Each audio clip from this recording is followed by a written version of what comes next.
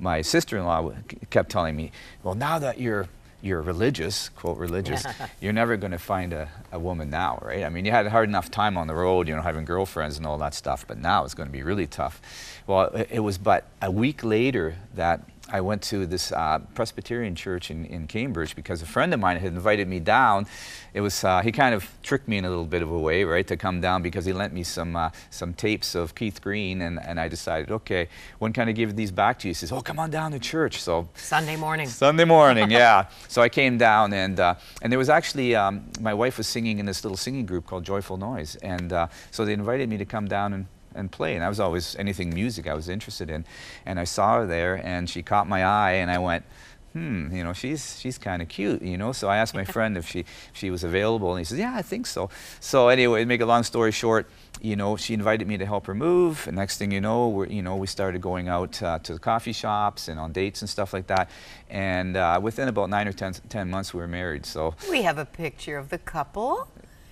There we go. Here is Bob with Donna. That's right. His beautiful wife is here in the wings today. You have one son. We have one son, Dan. Yeah. How many years married? We've been married for 28 years. Fantastic. Yeah. Well, that's just about the length of time you've known Jesus. Yes. You didn't have to wait very long. No, I did not.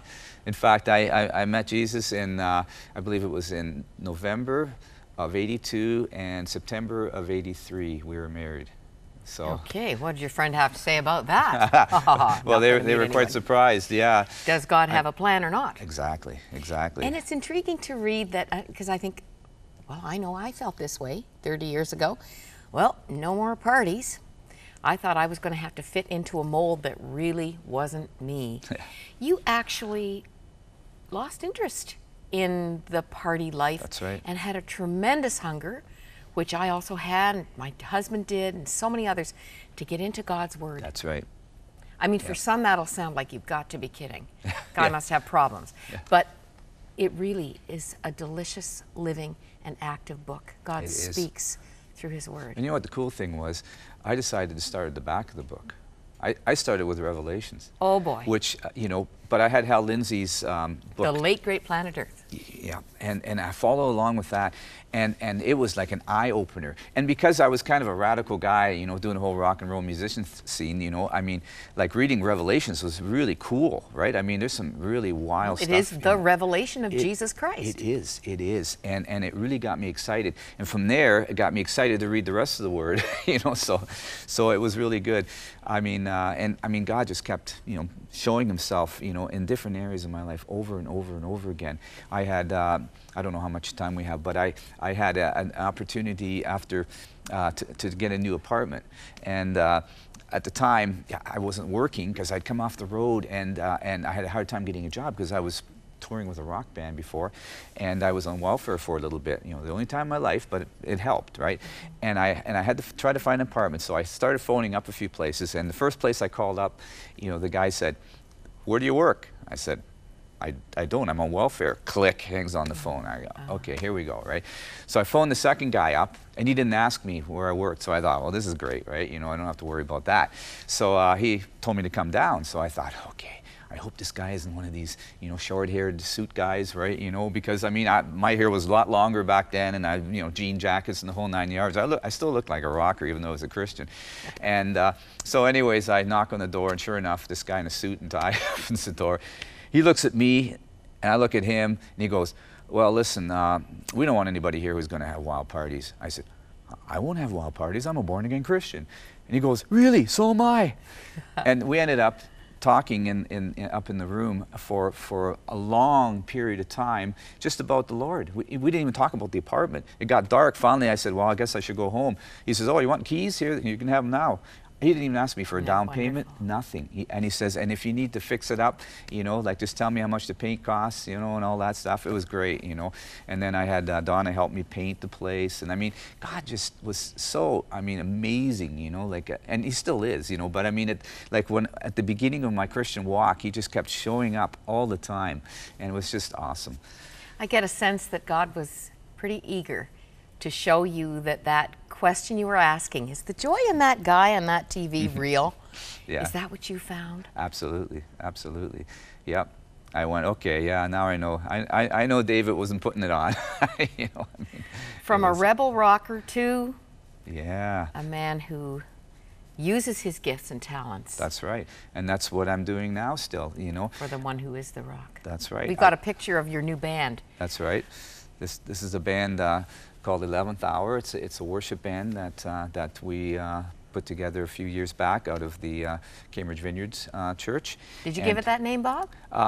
It came out of a situation where we were praying for something, and it came at the very 11th hour. And Donna and I thought, this would be a very good name for it, you know. So he's never too late, but sometimes he makes you wait till the last absolutely. minute. And I also play with Catherine Marquis, who's been here? Who's been here? On she Huntley was Street? here just about a month or so ago, I guess. And we actually recorded a live CD down in London a couple of weeks back, which is going to be released in the fall.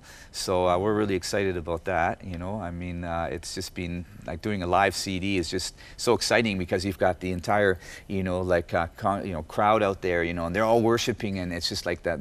The spirit is there. You can just feel it, right? So that, you know, God kind of connected me with her a few years back, and it's been really exciting. So, I mean, so many opportunities that of ministry that we have.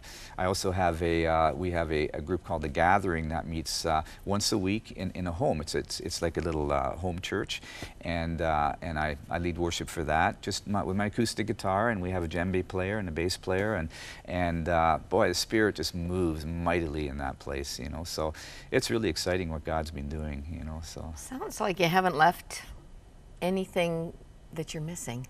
No. Your life sounds so fulfilling and alive. And I'm still doing music. I teach guitar for a living now, so I am the full-time musician that people told me I could never be, you know, and so.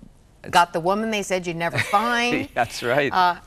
Absolutely. You know, I'm sure, Bob, that we have people who just cruise by. They say, well, I don't watch the program, but I just happen to catch it. And there are going to be some right now who would not even choose to watch Christian TV. Yeah. But they relate to you because they've been there. Maybe they're old 70s rockers too. There's lots out there. But they're still stuck in a life that is joyless, purposeless. So many things can trap us, imprison us. I didn't ask you this ahead of time, but would you be comfortable to just lead in the kind of simple prayer that you prayed with David Maines that might be that turning point for some guy or a gal watching right now? Sure, I can do that. Heavenly Father, I just pray right now that I just want to say I need you, Lord. If this is you who out there, I just pray for those people out there right now who are searching for something, and they're not getting it. They're not getting it through the things of the world. They're not getting it through relationships. They're not getting it through material things. I pray for those right now in the name of Jesus. And if you're one of those people, whether you're a rocker or a housewife or whatever you are, if you need something more in life than what you're getting right now, I just want to ask you to pray with me right now. Dear Lord, I confess that I am a sinner. I confess that I have not followed you during my life. And I ask you into my heart right now. I ask you into my heart right now in Jesus' precious holy name. And I pray that you will take care of every part of my life for as long as I live down here. And I just surrender it all to you right now in Jesus' precious holy name. Amen. Amen. We both know it's that simple. And life is waiting for you. The author of life planned for you before you were born. He says he wrote down every one of your days. Isn't that a wonderful thought? It's awesome. And when you discover it, day by day, you begin to live it. It's a wondrous thing. We would love to encourage you if you just prayed with Bob. Would you call the prayer line that you see on the screen? And we'll send you a Bible, some material to help you get started in your new life. And we just want to celebrate with you. Because guess what? We know who is celebrating. All the angels of heaven, if that was your prayer today. Bob, thank you. Thank you for coming and sharing your amazing story. God wants to do it again and again. We both know that. That's right. Thank you very much. It's been a pleasure.